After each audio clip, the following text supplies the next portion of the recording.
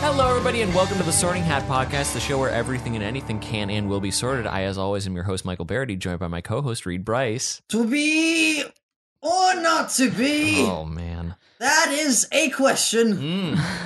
Was that not it? It was exactly it. Bravo, bravo. Round of applause. Stop throwing roses. Stop. All right. So the basic conceit of the show is that we take things that a friend is super knowledgeable about, and we sort them into the various houses of Hogwarts. Today, we're joined by my longtime friend and an actress and singer within the Los Angeles community, Marken Greenwood.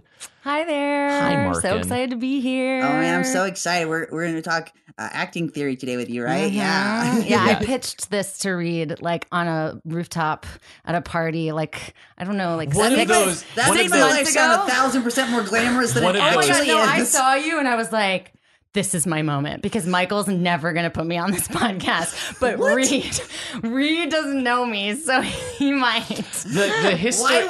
Why would you not put her on the I podcast? have absolutely no reason to not have I've been Marken on the pushing to podcast. be here for a while. Oh my God. And Michael will be like, yeah. we were discussing theater, but drama is happening. I'm so excited. No, Work it out. We're like brother and sister. It is very much a sibling relationship. Oh, Marken, gotcha. Marken and I have known one another since middle school. Yeah. And have done, we have so much All my dirt on one charm another. has since worn thin.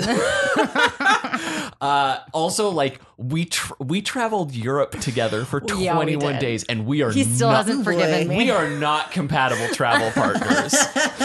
Yeah. But it was actually quite fun, but we Yeah. can both agree, fuck Paris. Right. That was the worst part of the trip. But the Fringe Festival. Fringe Festival was incredible. Yeah. So wait, speaking of Fringe Festival, that's like the theater. Look at that Like, incredible. oh my God, right back right around. back. As Yeah. far as sorting biases are concerned, both Marken and I are Ravenclaws, and Reed is a Hufflepuff. Yeah, so we'll be approaching that from that perspective. But with that said, let's just get a little bit of your background in theater, and relationship to these approaches to some varying degrees.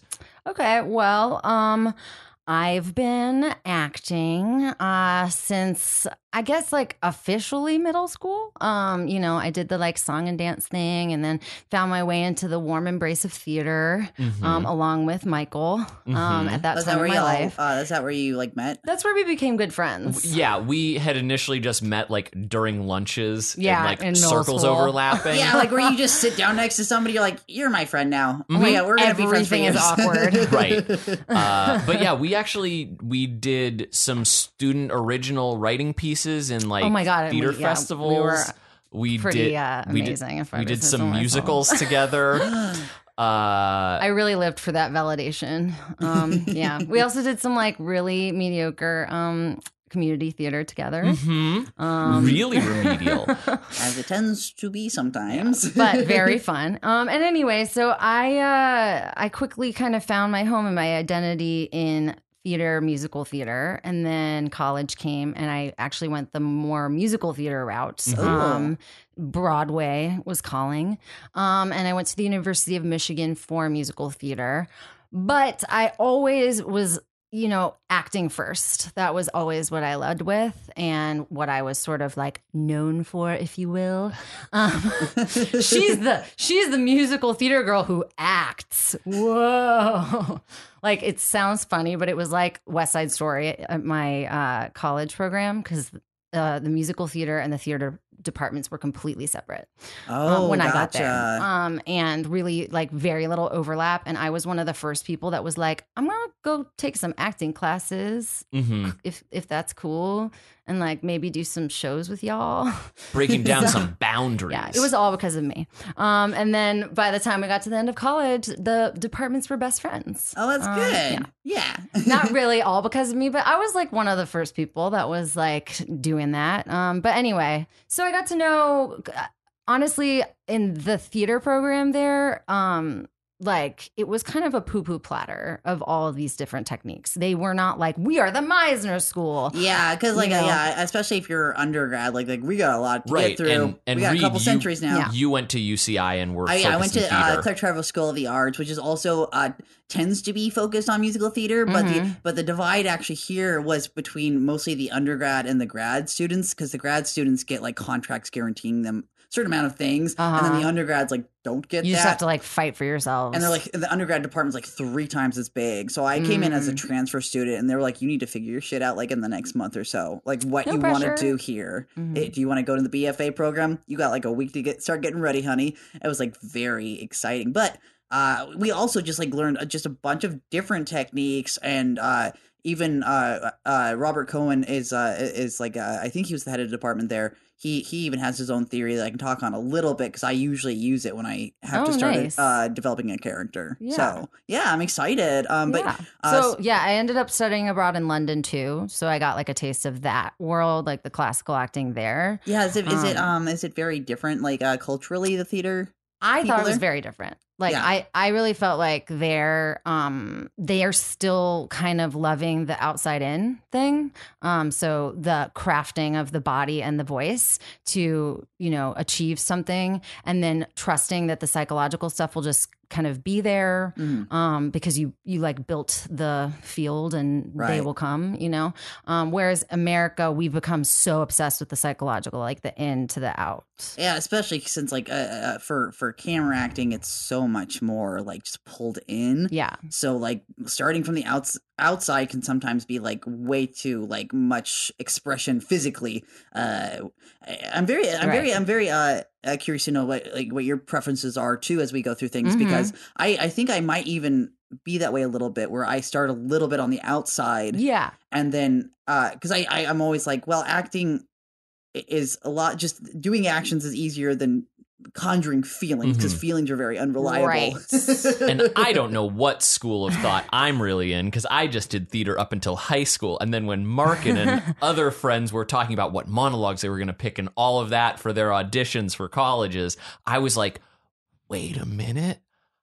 I don't care about this. It was like, I can recount the exact space and time where I was when that thought hit me. And it was Marken was having a conversation with our friend Brendan, and we were in the back of the PAC, the Performing Arts Center in high school. Our home.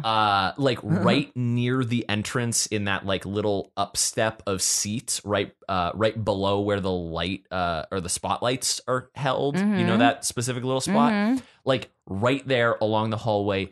I don't recall exactly what was being said, but Brendan was throwing out a handful of different playwrights for you to potentially be picking monologues from. And I just remember like my mind just kind of glazed over and was like, why am I here right now? What's going on? Oh my God, I don't care about this. Wow. It was like very... So was that when you decided to like go into film? Had you already been considering it, or did you just have to reconsider everything? I applied to both film and theater schools because I didn't know, and actually I did that too. That's so weird. And I had gotten into, or not gotten into, but had been like moving forward into the Carnegie Mellon like do an audition monologue phase, and I was like, no, I'm not gonna do that. And my mom was like, what are you doing? His mom, I don't know if we've ever teacher. talked about it. Yeah, Michael's mom teaches theater, like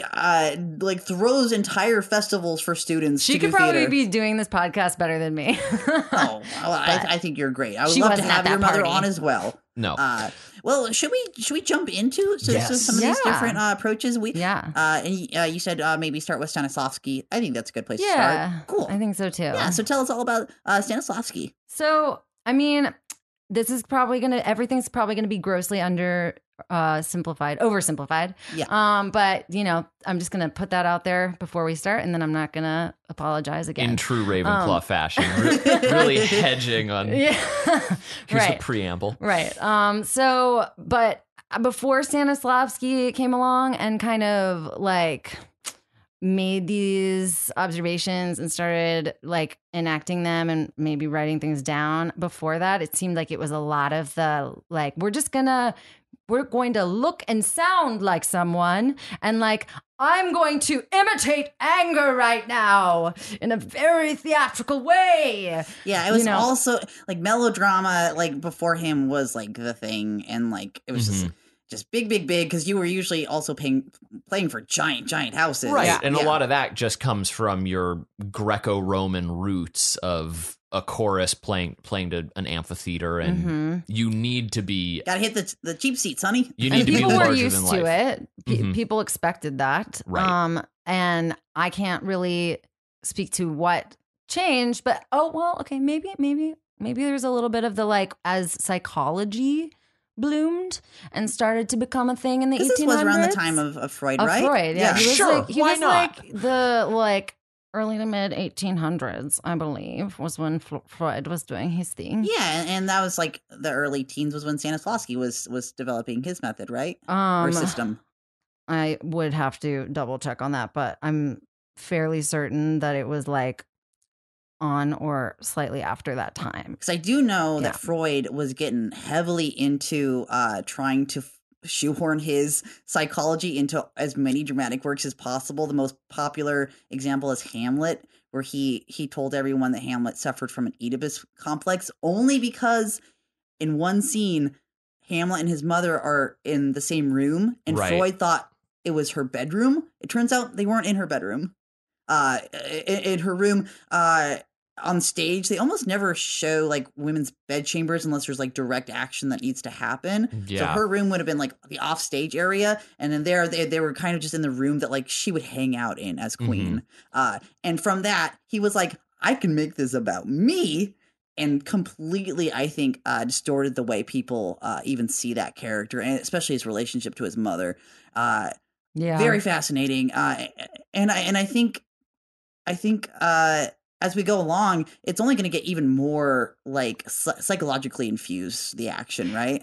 Yeah. I mean, I feel like most of these methods were born because we started seeing acting in a different way, which was that we have a responsibility to kind of get into our character's head and start really having their experiences and feeling their feelings so that it's more real for the audience. So that ultimately, I think ultimately they can be more sucked into what's happening and have like deeper catharsis with what's happening. Yeah, exactly. Especially for like characters who aren't the protagonist, it helps to see like an antagonist as a fully realized human being if you can kind of see where they came from. And that was just like not a thing. No, before. Not before. Yeah, that was just. It was like There's villain, no perspective. hero, like good, bad. Yeah. Very cut and dry. Yeah. And Stanislavski came in and was trying to make all characters in some way or another empathetic. Yeah, and especially at the just time, more human, and the you know? politics and the war at the time. And probably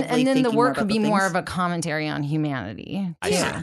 Okay, wait. I just want to be a Ravenclaw for a second Sure, and sure, say sure. that I was definitely wrong about when Freud was working. Oh. He was more working towards the end of the 1800s, turn of the century, which was when Stanislavski was working too. So they were actually working around the same time. Okay, yeah. So And I don't think that's an He would have accident. had time to like incorporate some of that. Maybe It was sort of a tandem zeitgeisty. And the whole world was suddenly like, wait, but what's going on inside? You know, Mm-hmm. as we moved towards like machines taking over, we were like, wait. Okay. Anyway, okay. So Stanislavski, that technique is really just kind of the basis of what we think of as acting now. Yeah. Like most actors are using some form of it, even if they don't know they are. It was just finally, he still emphasized doing exercises for the body and the voice, and to get that in good shape so that you can craft the character on the outside. But he also was asking about what's happening on the inside and what are the character's motivations and what are the memories that are fueling, the emotions and the thoughts that are happening inside. Yeah, I think it's really fascinating because it's something we kind of like just take for granted as being common sense. Yes, we do. As an approach to acting. But I think that might be what his actual genius was. If you can develop something so complex but so simplified to actually execute, that is to the point that you're like, oh, of course, why didn't I think of this? That is when you're an actual genius. Would he be responsible for just like the basic practice of scene study almost? Yeah, I would say so. And thinking about like, where the fuck was my character like before they came in? Like those Just sort of things. the moments before that's Yeah. for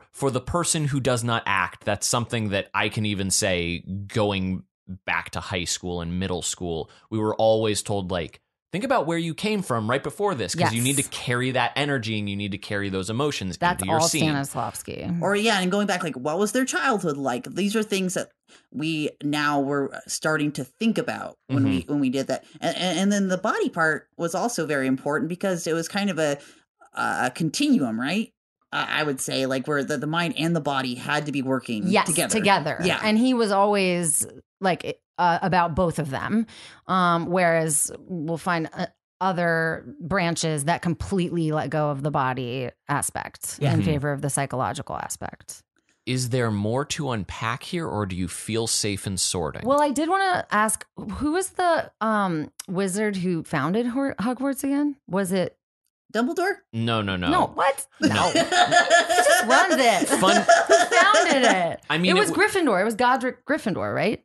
Wasn't it the four founders? And then there was... I feel like there was one that was more like... Look, this is a Harry Potter podcast more that in gives charge. very little credence to the haven't actual seen all like the movies. mythos of Harry Wow, Potter. I thought you guys would like just be able to tell me this. no. No. I think that's Okay. one of the weirdest things about our podcast, and it makes it a very hard podcast to sell if you've not listened to it before. Mostly people are just tuning in for us at this point. and all I of was here for the Harry Potter. Potter stuff is a framework. I feel cheated. Because if I tried to actually impress people with my knowledge, I'd be getting letters constantly yelling at me. What is your Twitter? At Markenable, like marketable, but with an N. Gotcha. So if you are following this podcast for the Harry Potter part of it, tweet at Marken and just say, like, I'm here for that. Yeah, start a campaign against us to make us better at our jobs. If You're you're- creating a schism already? If you're here for Read or I, tweet at sortinghat_pod. Oh my God. Just here for the Barryte and Read bits. I don't. This is so meta because after Stanislavski, we're going to see like his students like Schism. split off into Yeah, like you different said. methods. Or maybe and stuff, that was you know? all part of it. It wasn't. Well, the reason I was asking is because I felt like I kind of thought I remember Godric Gryffindor being like the leader. I am pretty sure it And- was 4, but I'll. I thought that could be a good way into talking about what house. Oh, see, you the were trying to be very Stanislavski method clever would be about it. in. And yeah. Clever like Far a more crafted, Ravenclaw. yeah. And of course, we were like, I don't know. I like to talk. Okay, but let's sort. Yeah, I feel like a lot of these, truth be told, but this one in particular is probably a Ravenclaw. Just Oh, for sure. based on, I mean, maybe there is a component that could be argued for Hufflepuff a little bit, but I think by and large, especially on the just deconstruction of a lot of it, feels more Ravenclaw in its like not exactly surgical, but more surgical. Yeah, I mean the scene study aspect. So much of it comes down to like analysis and being thoughtful about what you're doing, what you're thinking about when you do does. things.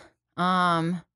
But I also would argue that in the context of it being sort of the first time that anybody really insisted upon people having a more realistic inner experience, there's a lot of bravery in that. Yeah. I would say that's true. You know? Yeah, because I they were agree doing with you like there. highly political, like, or like not even like necessarily like political, but like, like he was doing stuff like with Chekhov, right? Like they worked extensively together, and that was very intense for the time, sort of theater. Yeah, it wasn't as removed. It wasn't as like, this isn't a fantasy world of like everything is big. And Yeah, you you open on like a woman at it's, the like, window really saying, close. "I need to get the fuck out of this town, or I'm going to die here." Like Yeah. that's the kind of stuff that they were starting to like explore. and like facing the human condition Yeah. and thinking about things that we don't really want to think about, Exactly. and just like venturing into the unknown that way, and like stating that the art form needed to expand, and people needed to be brave enough to like go to those psychological emotional places. I think is and also being so interesting. emotional is inherently Gryffindor. right, because it isn't just. I mean, it wasn't just about the analysis. It was also about incorporating more real emotions. Yeah, and like real how can we get to more powerful memories. stories that way? Yeah. Yeah, I think that's You I know? think that's a great point. Let's sort for Gryffindor. Gryffindor. Moving on. Haha. So now we reach the schism. The schism. So the next one in my list is the method.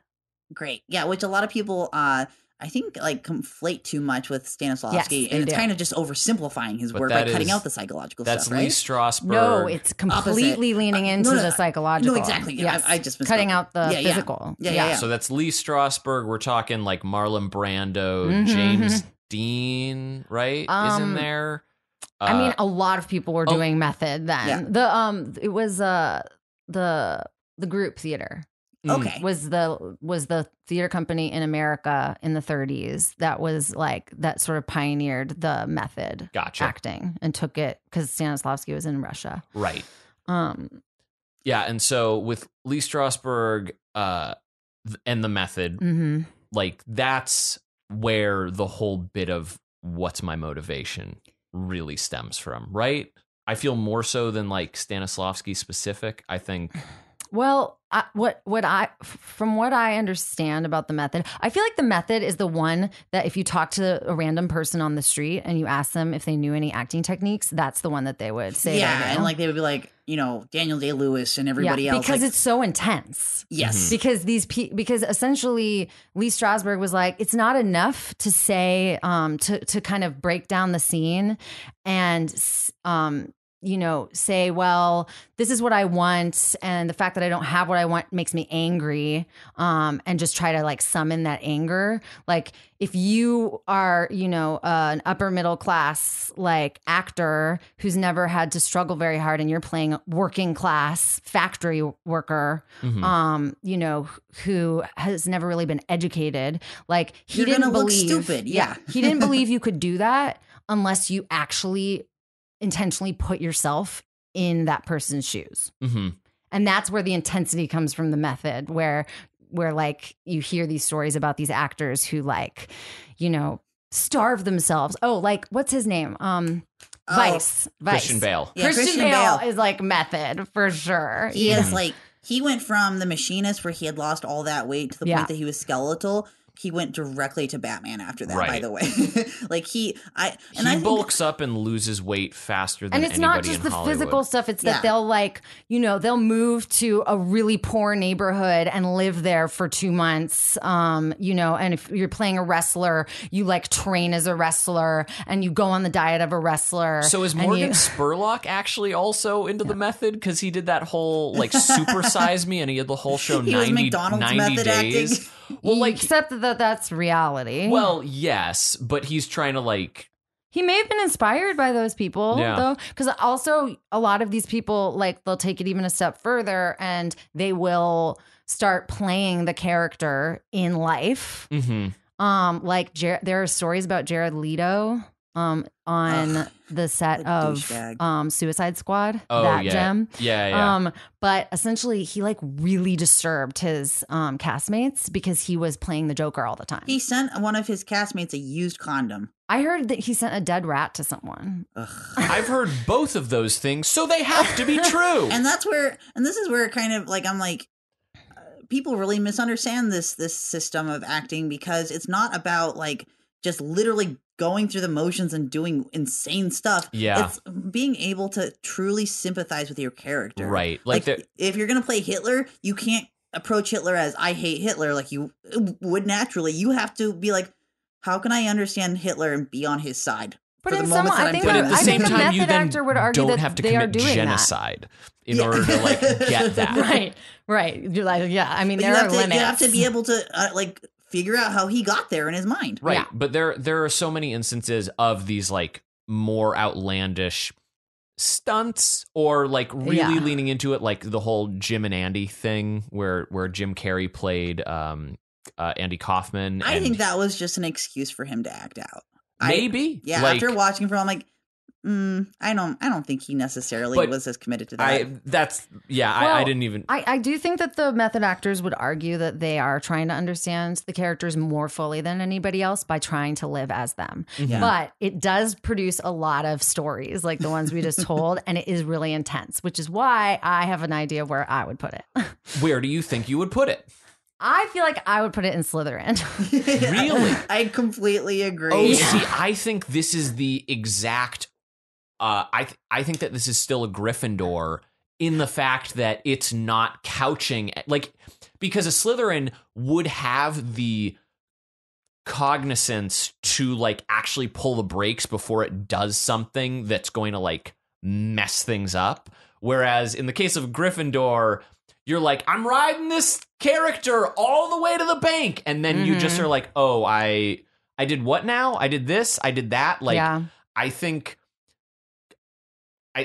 from a notoriety standpoint, it is definitely the most well branded, which would make me lean Slytherin. But Very I think spectacle. And also like the schools are very difficult to get into to even train. Sure, Yeah. but I think the like The over impulse. under makes it more Gryffindor. I hear but the you. destructive Gryffindor side. I definitely thought either Slytherin or Gryffindor for this one. But the reason that I would go to Slytherin is that, like, one, I feel like they're all about ambition and they're all about like perfection. Mhm. And they'll sort of go to any lengths. Will do what is necessary Gotcha. to achieve those things. Also, like, from an acting standpoint, like we're going like from systems that used to be very much as like, what's the whole piece and how does this one individual fit into the whole piece? And this one, you're very much going into yourself, into the single character. So I would say that is You're more still feeling self-involved. Slytherin? Oh, it is For super. Slytherin, It yeah. is super self-involved too, because within the method, you lose all of the outside in. They stopped like they stopped caring what the audience was experiencing in favor of complete realism. You know, and the other reason why I would say Slytherin is that it kind of brings out a darkness in actors. Sure. Like if you look at the people who are famous for the method, it's like there's usually these like creepy stories or they kind of spiral. I think that what's his name? He's so great. Who died a few years ago? Who played the Joker Who as also well? played? Yeah. Heath Oh, Ledger. Heath Ledger, yeah. I think Yeah. he was doing method with that and got into such a dark place and that's the problem with the method that across the board is that completely and agree. Stanislavski was against it because it depresses people. Like it really fucks with them, and they would not be able to get out of the character once they were done with the shoot or Couldn't the shake curtain it. went down. So I feel like because a lot of times the difference between Gryffindors and like Slytherins is that like the Slytherins kind of won't stop, and then it goes or like they skew into a dark place. Both of them have points of no return in their actions, but I see what you mean. I just like I don't like the unreliability. And I feel like of Voldemort it. would be a method actor. Yeah, like I feel like I don't like that very much because it very much can lead you also for failure if you are relying too much on like just like how do I feel at the moment. And it does. It totally does. Because like that's why they call it acting, because you're doing actions. Feelings. Yeah.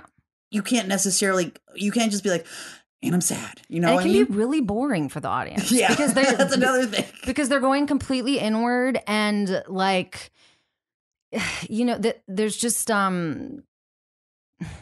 I don't know. It can just become like if you looked at Marlon Brando, he's like mumbling. Oh yeah, and I know he's really famous, and we love some of the things he did, but some of them. It's like it just becomes all of that. Right. You Well, know? welcome to the Dunking on the Method podcast. No, yeah, it's a Slytherin. What's the counter to on the schism scale? Wait, what do you mean? Oh, he was saying like what was the other school of thought that diverged from Stanislavski? Oh, right. Like Stella Adler, actually studied with Stanislavski. And she was like the opposite of the method in that she was like, no, this is kind of like, it's too self-indulgent. You're being too self-indulgent with this whole, like, I have to like experience all of this, or I have to generate all of these feelings from my own experiences. And she thought that actors could use their imagination to craft characters and have or maybe like experiences. you need your imagination, because no matter how much, like if you spend a week in a hospital, you're still walking out there afterwards. You have like that privilege, so there's gonna at some point be some sort of like disconnect, and you can be tone deaf emotionally very quickly. But with this one, it kind of just takes some of that out, and it's like, okay, well, what if I actually was somebody who was in the hospital, and like how would that feel, and like how would my body be like in? And I really like that. I think that's approaches closer to where So we're definitely like there's some humility there. Yeah. So this is a Hufflepuff, right? For this one? Yeah. I think so. Yeah. I think a Hufflepuff. She definitely Just as soon as you said imagination, I was like, oh, so this one's the like not to because it's also fair. It's like anybody, right, regardless of the experiences you've had in your life, anybody is capable of using this amazing tool, the imagination, to put themselves in somebody else's shoes. Right. It's anybody can paint a painting, anybody can play a character sort of concept. Yeah. Yeah. Like if they throw enough at it, they can come up with however they want to present this thing. I didn't mean to like. She said like you have to get beyond your own precious inner experience. Mm-hmm. So it's in very ways like stark contrast to the self. It's leave yourself at the door. Yeah. And just this isn't about you. But there is still like a little bit of a link psychologically. I think especially when you're trying to evoke like maybe sense sort of things like I remember, I think it was who's the dude from The Graduate again? Dustin Hoffman. Dustin Hoffman, yeah. He was talking, I think this was Adler stuff that he was talking about. He was doing a play where he had to get shot. He was like, obviously, I don't know what the fuck it's like to get actually shot. Mm-hmm. How can I like actually make it like in my body, make you buy it? And he just couldn't figure it out. And then one day he went to go step into the shower and went, ugh, and went, oh my God. And went, I don't have that exact thing. Yeah. I have something that will make your whole body react as far as like the nervous system going and fight or flight activating. And he used that. And then they were like, that's perfect. You're giving us exactly what we want. Mm-hmm. So and he didn't have to go to some dark psychological place or put himself in mortal danger. Although I do to find believe Dustin Hoffman does lean towards method, but maybe I'm wrong about that. I just remember there also reading in the many stories of Hollywood of he and Laurence Olivier were in something together, and like he like ran 3 miles or whatever. And yeah, Laurence he's like, I Olivier's want to be physically exhausted. And Laurence Olivier is like, what the fuck are you doing, man? Like, but Yeah, neither he was here like, nor there. oh yeah, Olivia was like, oh yeah, because Hoffman was like, I did all this stuff in order to act, and then Olivia was like, when I want to act, I start acting. Oh yeah, I love him. There's a story about him too, where he would go to rehearsal and all he would have was a pencil and an apple for like a full day rehearsal. That rules. He just sounds like such a badass. What's next on our acting train? Okay. It's the Meisner technique, which I think is another one that some people might know. The Meisner technique? Might be able to At least the name say has off like the some top of their head. recognizability. Yeah. It's like a household sort of name. Yeah. So tell us about Meisner. So he's like also kind of an offshoot, but in a different area. But I don't think he studied directly with Stanislavski.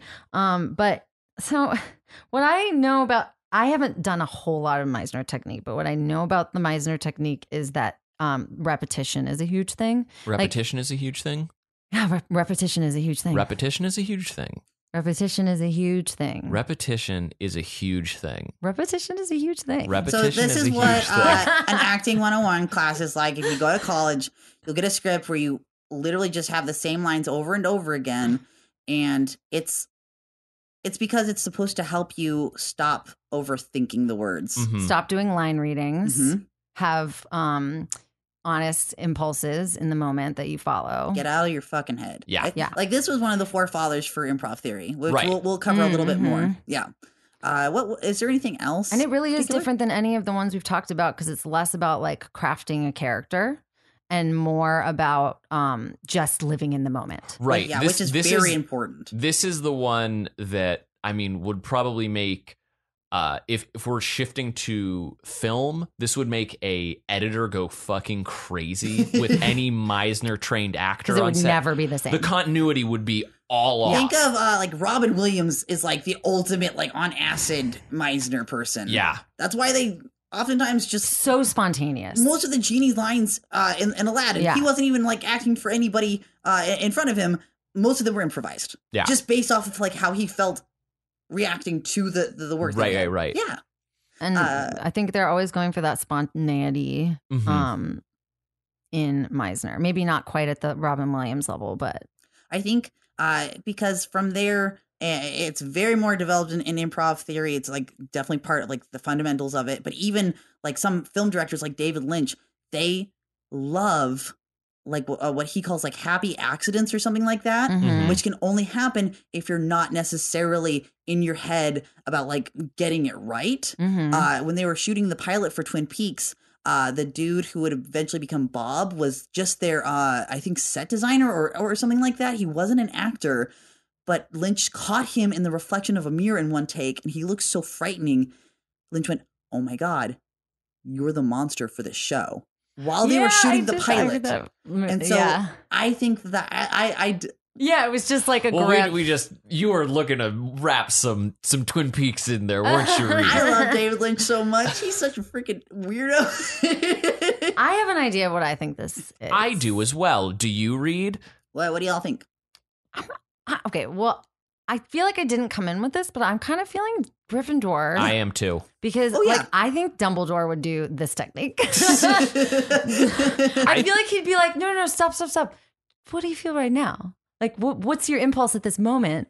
Because that's going to be what opens that mirror for you. Well, I think whatever, it's the whole it's the whole concept of like throwing everything out, yes, and just all the being rules, throwing all the rules out. the spontaneity of it feels very Gryffindor. Well, yeah, Whatever but you do in the Gryffindors- moment is the right thing. Like Gryffindors, which I feel like a Gryffindor would say. Gryffindors like get themselves prepared. They're very capable, but then they're just ready to go. Yeah. Yeah, I agree. Yeah, cool.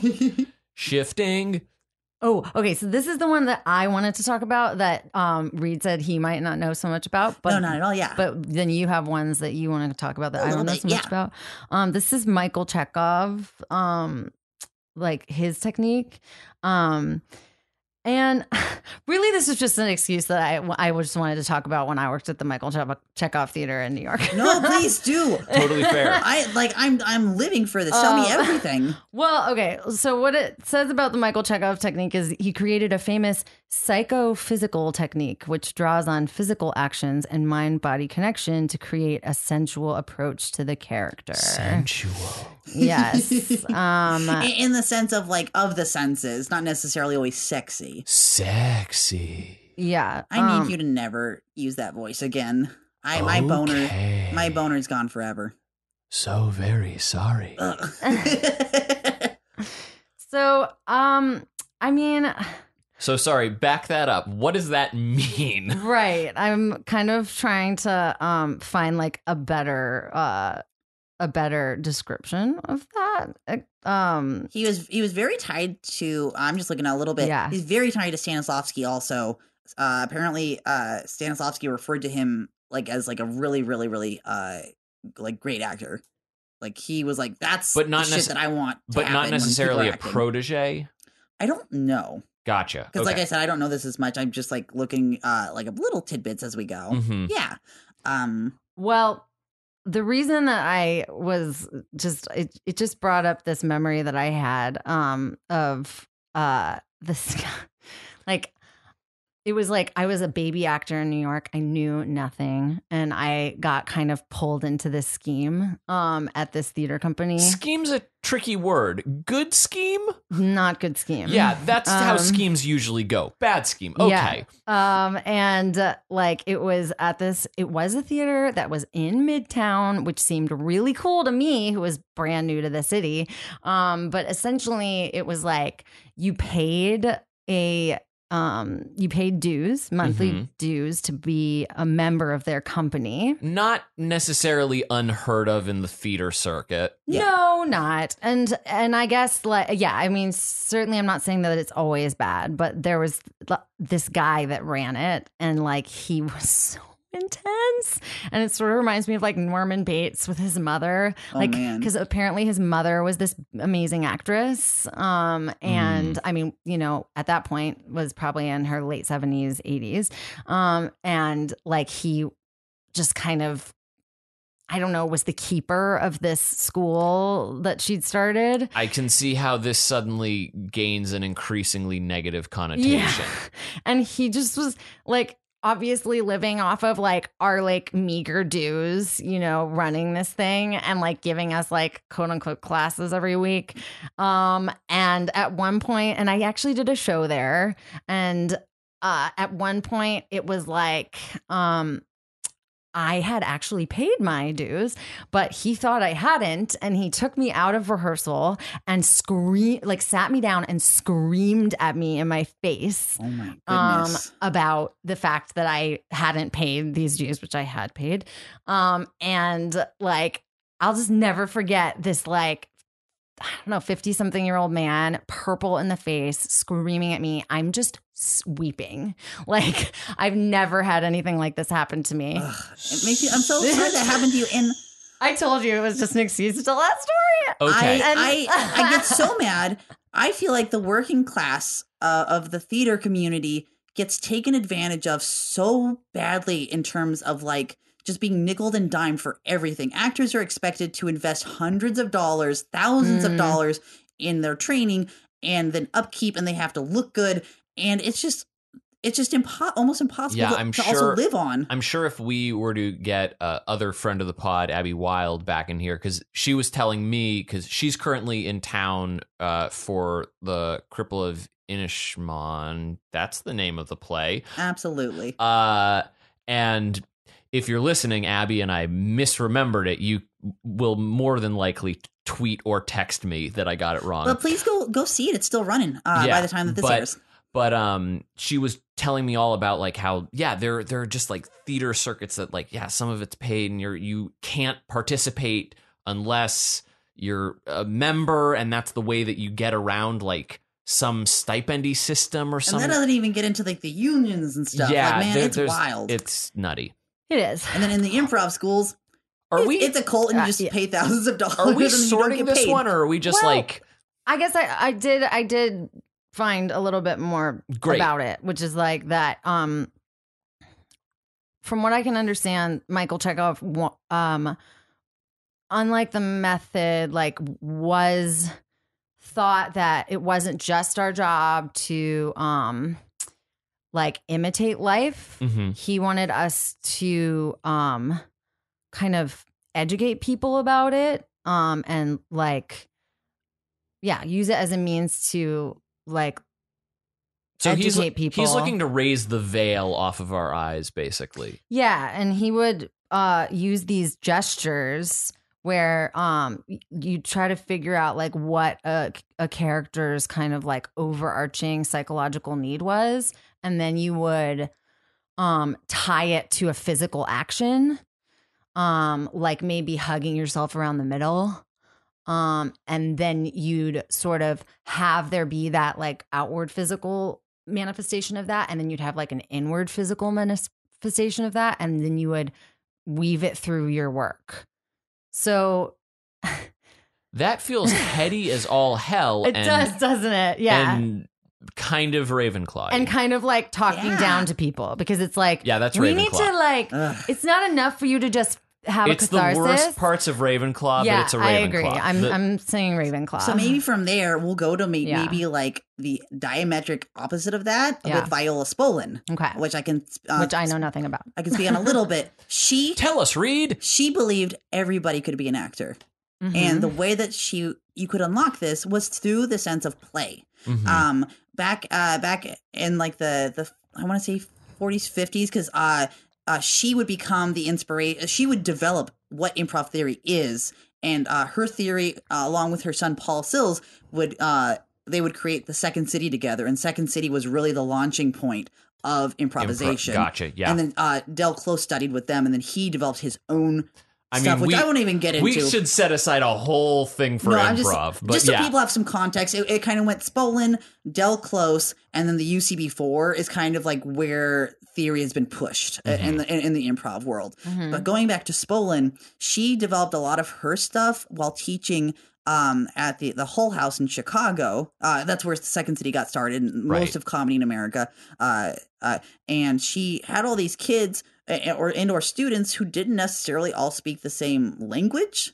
And so she would create she just called them games, and she would say that the technique is play. You're locking, you're untapping your ability just to respect yourself and make big choices and have fun. Mm-hmm. Yeah, the idea of fun being injected into acting theory is unheard of usually. Acting teachers want you to slit your wrists on stage. She was like, no, maybe we all just get in a circle. Somebody starts singing a song. We all start singing the song together, because that way, if one person, because really what it comes down to is actors freeze up when they feel like they're going to look dumb. When they're like, I forgot my lines, I went up, or I don't know what to do in the moment because somebody fucked up. And she went, what if you just don't worry about it? Trust yourself that you know what to do it, but make sure that you are also on the same page as your partner. This feels, it's very ensemble buildy. It's all ensemble. Yeah. Also, it seems like it has an element of clowning. If you're trying to think of it what it would be in the acting class thing, that thing where you have to do the mirror exercise where you're moving your hands. Okay, partner up, and then two people, who's leading who at this point? And that's why improv is very heavily suggested to actors, especially now, because they need to learn how to actively listen while they're acting, because it's not enough just to have the lines in your head and to have your own preparation. It's still especially in live theater, anything can happen. Yeah. And so it's very good to be I can look my partner in the eye and we will know exactly where to go. Improv theory kind of just is a laser focus of that idea. Yeah. So this is a Hufflepuff. Yep. Yeah. Definitely Hufflepuff. how excited I was. It's called theater games. And I'm actually, I will let people know I'm actually starting to develop my own acting theory, and it's going to be going back to Viola Spolin's idea of play. Oh, snap. And maybe even going further into the idea of how children play, because I feel like children are the most entertaining creatures on the earth. So that's my theory. It's going to be based in Spolin, and I'm going to be also actively trying to teach comedians who don't take acting classes but maybe go to these classes. I want to teach acting for improvisers and comedians theory.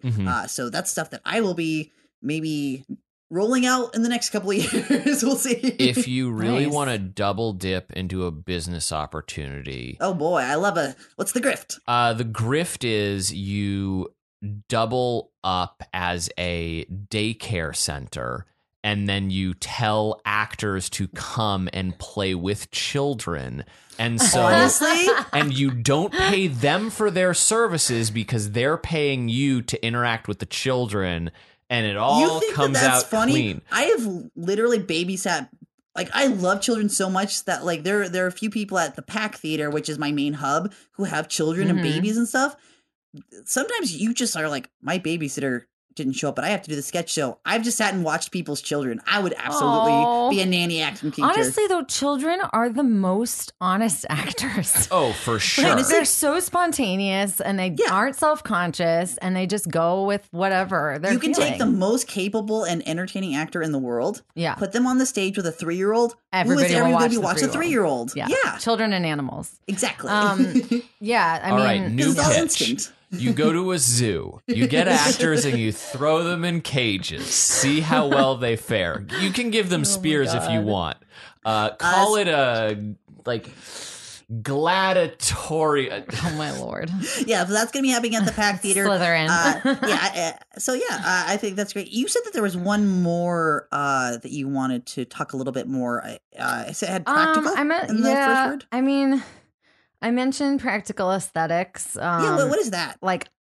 I don't know a whole lot about practical aesthetics. I was just kind of, as I was brushing up on everything again for the podcast, it kept coming up. And it's William H. Macy, the actor, and the playwright David Mamet do it at Playwrights Horizons. And it's like super based in text analysis.